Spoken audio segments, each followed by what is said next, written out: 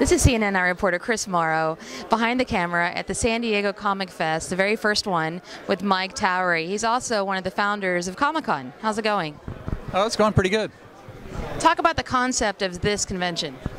It's trying to get back to the kind of conventions we used to have, the smaller conventions, more intimate, kind of the camaraderie and low-key informal nature we had, where the various guests, the artists, the writers, the filmmakers would just sort of be there to hang out and kind of interact on a more equal level with the fans. Hi, I'm Scott Shaw. I'm a cartoonist. Grew up here in San Diego, and I was one of the kids that started Comic-con on the committee. And obviously, it's grown to a massive size. It's still the best event of the year. I plan my whole year around each one. But it's nice to be here at the San Diego Comic Fest, because this is much more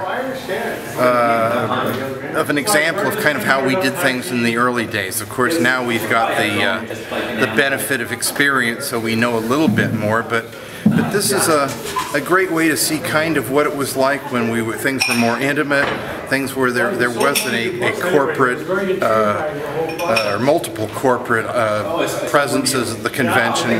This is more about the people that love comics because they make them, and people who love comics because they read them. And sometimes they're both the same person, such as myself.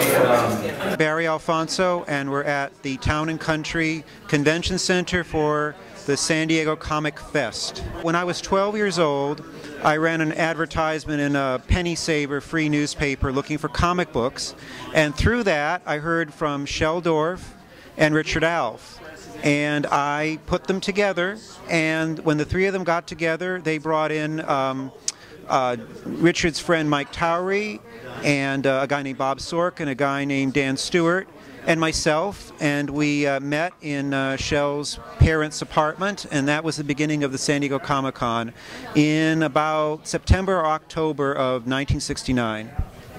Talk about this one now, and how are they similar in a little ways? I think that the 40th anniversary reunion in 2009 of the San Diego Comic-Con inspired some of the old-timers like Mike Towry to see if they could recreate the original spirit of the event in something that was small and intimate and allowed the creators and the fans to have more of a chance to get to know each other and speak to each other the way it was in Comic-Con in the 70s. I'm Jamie Newbold. I own Southern California Comics here in San Diego. I have been doing Comic-Con, the one downtown, since '72, and being as I've been around that long, when I walked into this room here at the Comic Fest, it remarkably is similar to what I remember from 30 some odd years ago. The simplicity, the lack of women, the old guys selling comic books, it looks a lot like it did in the past. Well, I'm having a great time at Comic Fest. I was actually an attendee at some of the earliest of the Comic Cons, and it's really great to see that tradition here. I enjoy the modern Comic Cons too, but here at Comic Fest, it's definitely a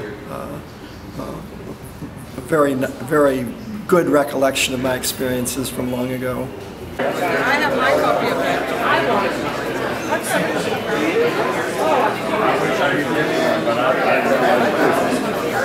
Hi, I'm Stan Sakai, and I'm the creator of Usagi Yojimbo. It's a Samurai Rabbit series. I have been doing this for going on, more tthan 28 years. And Usagi's been around in print. He's also been on TV as a guest of the Teenage Mutant Ninja Turtles. I have been going to Comic-Con since 1977 or 78, when it was still the El Cortez Hotel. And Comic-Con's grown quite a bit. When I first started going Comic-Con, it was about, maybe 4,000 people in attendance. And it was very intimate. You could actually talk to the creators there. These guests, you could have meals with them and just hang out with them at poolside. And Comic Fest is very much like that. You know, people come up to you. It's a much smaller convention. You don't have the big crowds. And you can talk one-on-one to the fans. And right now I'm actually working on pages from 47 Ronin. And I can't do that at Comic-Con. And here people get to see the process of my pencils or my my inks. So it's a very nice, it's a very different experience from the mayhem that is Comic-Con now.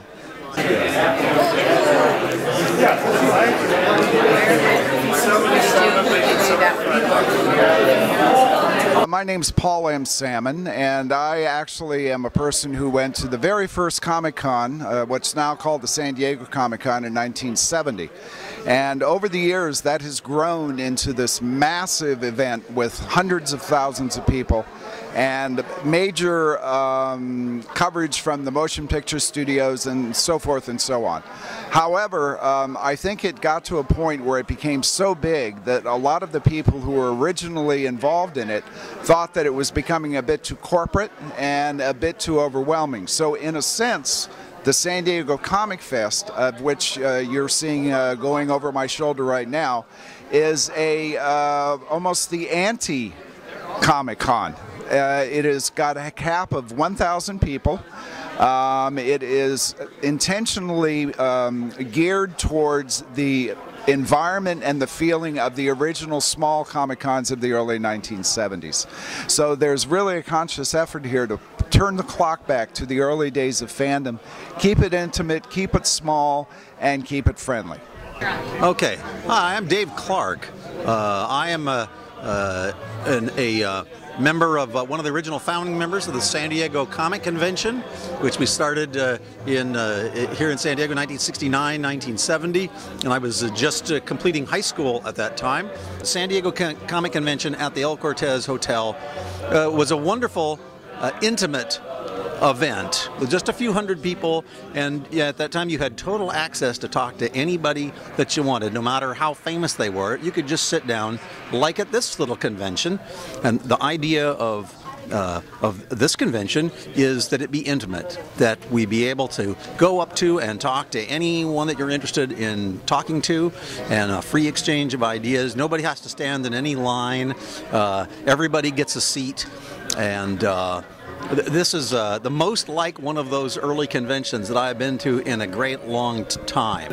Things that are stressed in there, the values that are put forth, and the character of the men who are saying them. If you want to meet one of those. I'm Ophelia, and you're an artist. You've also been to Comic-Con, and now you're at San Diego Comic Fest. What's the difference? Well, this to me is much better. The Comic Fest represents a return to a convention honoring the artist and the writer. If we limit the audience to those who really read and really pay attention to the artwork, I think we're going to have better conventions in the future. The San Diego Comic-Con is really big, and a lot of people, but it's mostly about movie stars, TV stars, and nobody argues that they're going to get a lot of people, Angelina Jolie, but I argue, okay, so, how does that help an artist or a writer? What kind of responses are you getting? It seems pretty positive. Everybody's really enjoying it, and I'm getting, comments from people saying, yeah, this is really the way it used to be.